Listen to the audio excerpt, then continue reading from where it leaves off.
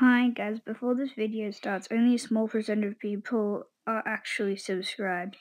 If you like this video, consider subscribing. It's free and you can always change your mind later. Anyway, enjoy the video. Hi guys, this is how to get your aquarium ready for your axolotl. So first you need to get the tank and fill it up with water. And then attach LEDs to it. So guys, after you got it and filled it up with water, turned on the LEDs, you don't have to, you get some of this stuff. Every day for 10 days, pour some of it in the cap and put it in here. And then go to a place that sells axolotls.